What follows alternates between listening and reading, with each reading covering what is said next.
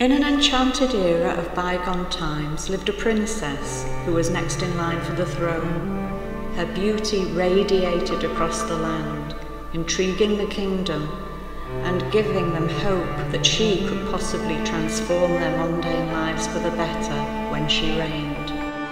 One glorious spring morning, a handsome admirer from afar, in the form of a prince, asked for her hand in marriage.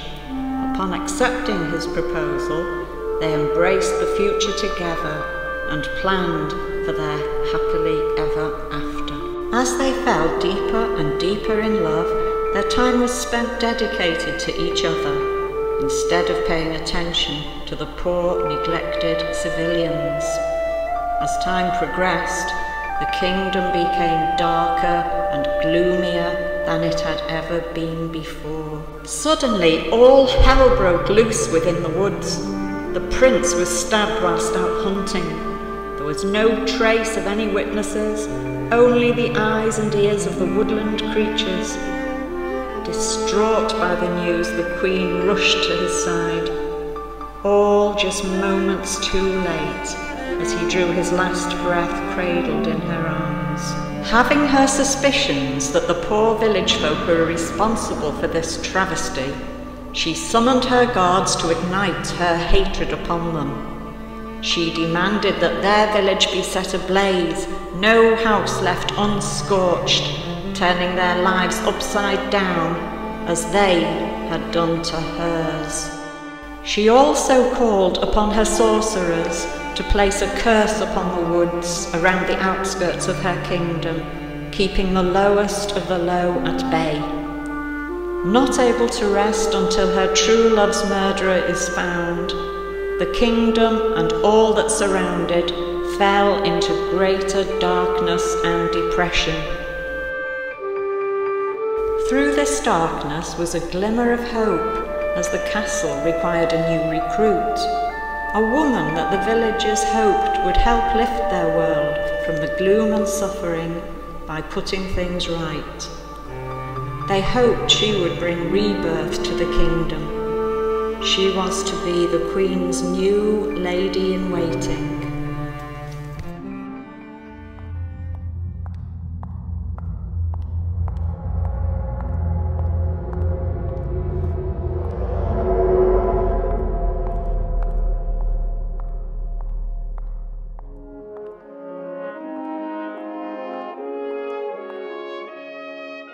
Upon entering the royal court, Beth was greeted with hostility by the queen. With such disgust echoing in her voice, the queen rose from her throne and questioned her existence.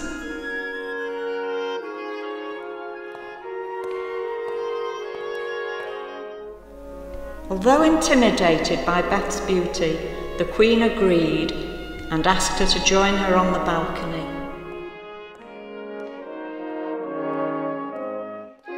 The cheering crowd echoed through the valley as the Queen and Beth came into view.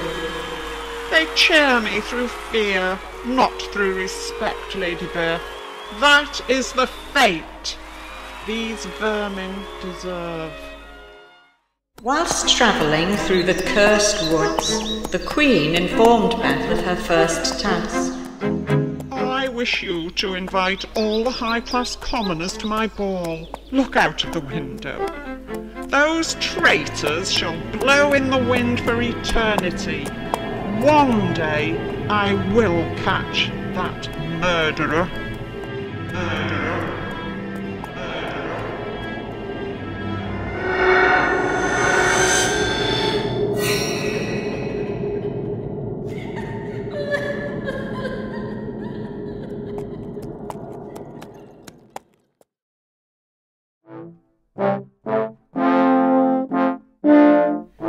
As the royal ball commenced, Beth cloaked herself within the shadows of the castle, proceeding towards the main gate.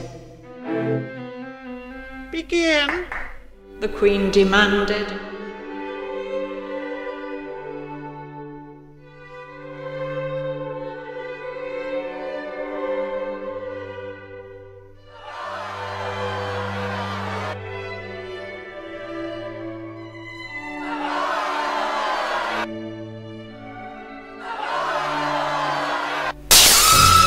castle raid began. Flames illuminated the ballroom as the windows crashed to the floor. Fire blazed all around. The Queen and her ladies-in-waiting darted towards the door.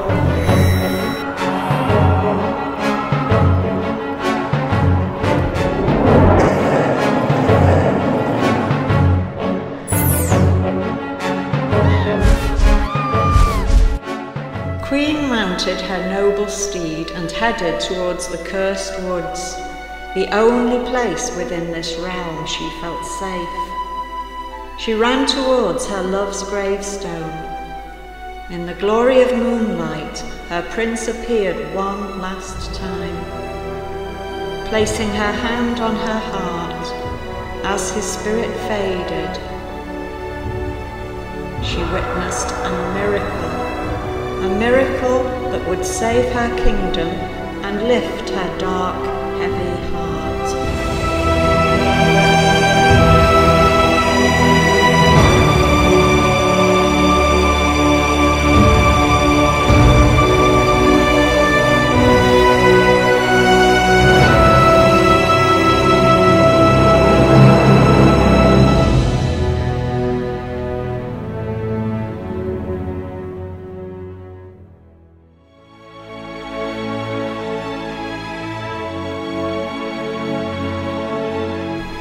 Now knowing who the perpetrator was for the death of her prince and attempted murder of her court, the Queen took the action she thought best and removed the darkness from her kingdom.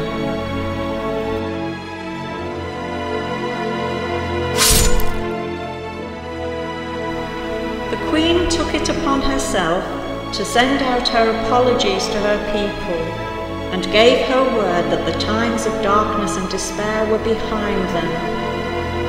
Light would once again return,